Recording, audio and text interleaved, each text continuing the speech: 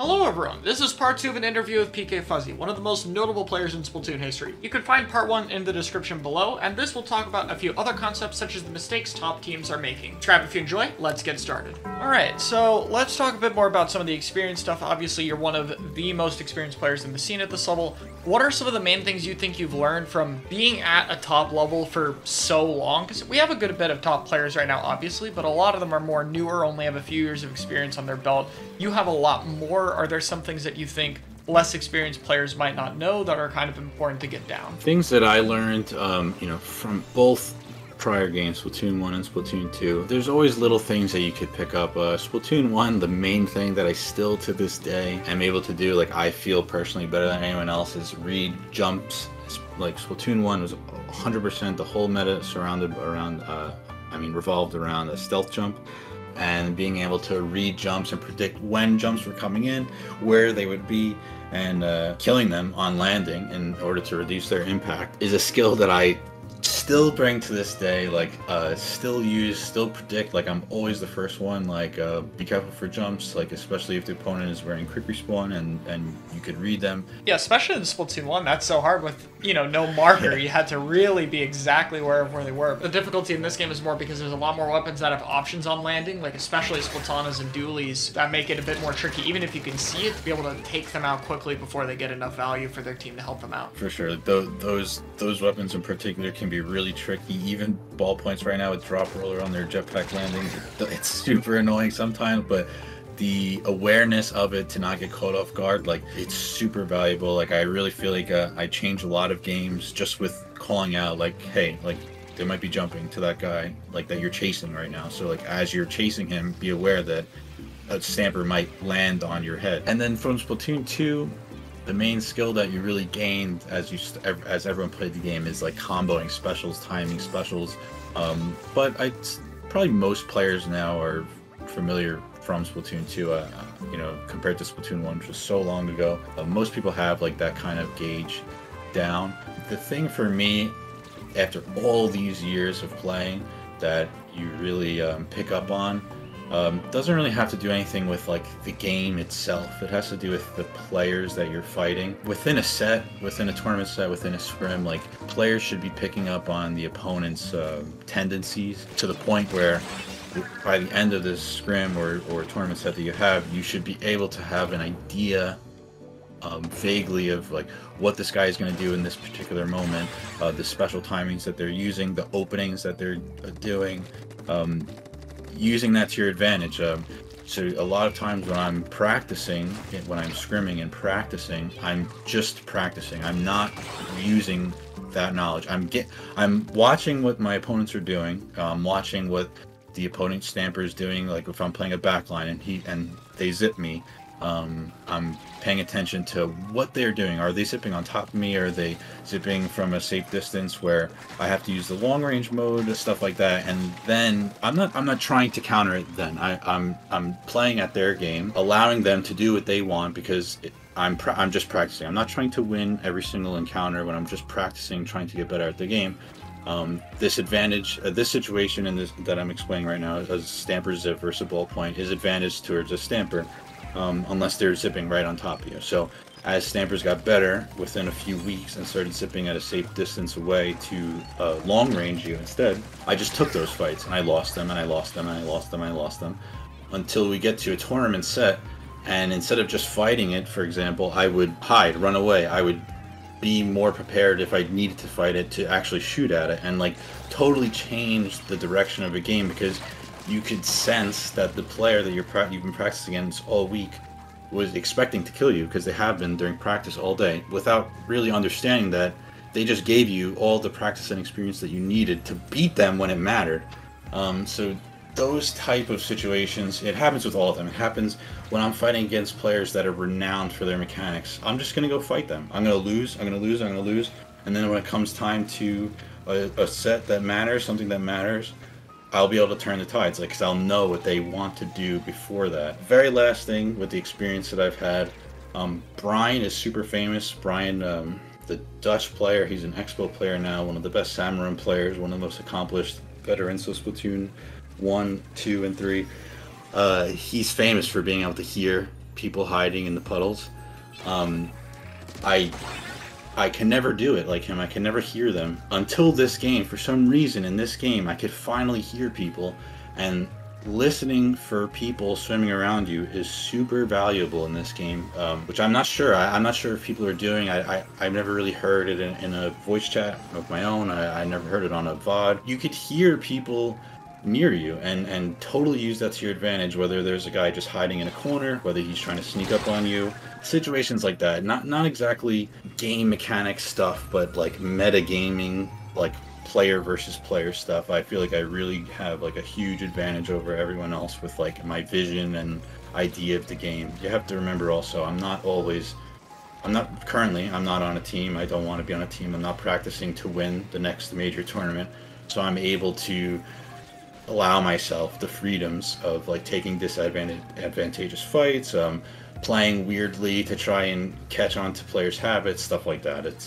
It's a freedom that I'm allowed to have that not many players spend their time doing. What do you think is the most common mistake you see a lot of top-level players make? Like, at the highest level, what is the number one thing you see that's like, these guys can't keep doing this? Like, how do we keep making this mistake at this point? I was really thinking like hard about this question when I first saw it, and there's an obvious answer for me, which I've been trying to preach in Splatoon 3 for a while now. The players get locked into their roles too strictly, and it hurts their performance. I'm going to use an example. I don't want to single any players or teams out, but I'll just say in a generalization against Japan, like against West and against Japan, like there's 3 top teams at like the absolute peak of Western Splatoon right now: Starburst, Jackpot, and Alliance Rogue. When they're playing well and doing what they want to do, their team strategy, they could just totally destroy any group of players that come up against them in the West, like without issue. Like, I've been destroyed by all 3 of them.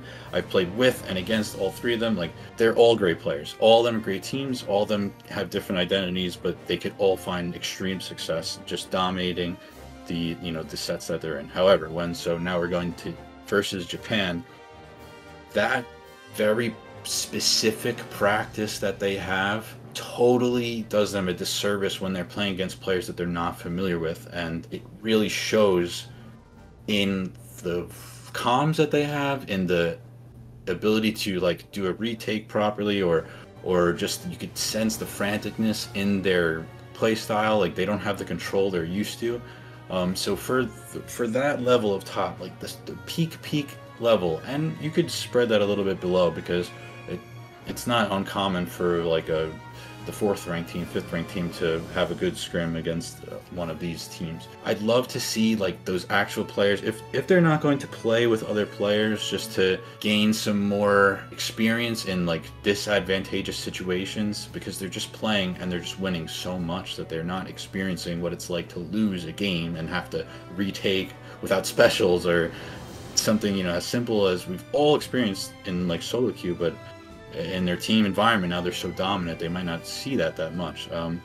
I'd love to, if they're not going to be playing with other players, at least maybe just switch your team roles, switch your weapons in a scrim, like do something to make yourselves uncomfortable and have to play from a different point of view than you're normally used to. I would love if players just freely played with everyone. It's not going to happen. It's been a conversation for 8 years now. I understand both sides. I've been there. I've been on the best team, and I've been looking down on other teams. Like, why would I waste my time making you better when all that's going to do is give you a better chance to beat me? I've been there. I get it. Like, look, now in my chair that I'm sitting in now, I think that's selfish and short-sighted, but I do get it. I have been there. Again, it's not really much to do in the game. I mean, if I had to pick a legitimate mistake that top level players make, it's kind of in the same vein where they're very used to their pace of their team, and when whatever their pace is, when that pace gets disrupted, it's utter chaos. The answer is the same. The answer is getting more experience. A lot of players, they stop playing solo queue. Like I said, they don't play with anyone besides their team, and obviously they're all still great players. Like, all the players on these 3 top teams I'm talking about, all the players, 2, 3, 4, 5 teams right behind them. They're all great players, but when we're fighting the final boss, when we're fighting Japan, every single time it seems like we're just right there and not quite. We're so close. And I think like that experience of being able to take over a game, we've all done it in solo queue. Before we were comp players, we played solo queue, we're going 25-3 and we're just totally taking over. Like, those instincts need to come up in a big moment, in an important set. Like, I feel like we lose that a lot because we're playing support only, and my team just destroys you every time. So all I have to do is look backward and get my jetpack, and by the time I look forward, you guys are 2 down, I can jetpack no problem. We win the game over and over again. I know I'm ranting now, but that's like one thing I always harp on. I just really want to see players play with different players and just learn how to be a great player in every single aspect, not just the one team environment that you have. Well, to kind of wrap up, we've had quite a long discussion here. So, do you have any advice to people who are watching who might be striving to reach top level, to be able to get to the point we've been talking about for this whole time? What's some of the main advice you'd like to give anyone watching? The first piece of advice I'd like to give any player that's trying to break into competitive scene, if they're not already on a team or don't already have a name for themselves, a reputation as, maybe a weekly winner, Western weekly winner, or, just however, is to dominate your solo queue games with whatever weapon you play. It's going to give you the confidence and technical, mechanical ability to translate to your first few scrims, where you could really show off your ability, because that's the first ability everyone needs to have. You're not going to be able to play your first scrim, your first tournament, and know what to do. You're going to have to rely on your mechanics. The experience and knowledge comes after that. For teams that are trying to break through from maybe a +2 level, +3 level, trying to get to the next level, trying to beat a +1 team, stuff like that, get into +1 as an individual. It's more of the same. When you're fighting teams better than you, when you have the opportunity scrimming or playing in tournament, not everyone cares. There are some players like myself who are always looking out for like the next good player, the next player that's super impressive, and a lot of it comes down to mechanics. So you could be an extremely mechanically gifted player on any weapon. It doesn't have to be E-Leader or Tenatech. It could be Junior, it could be Zap, it could be physically, literally any weapon.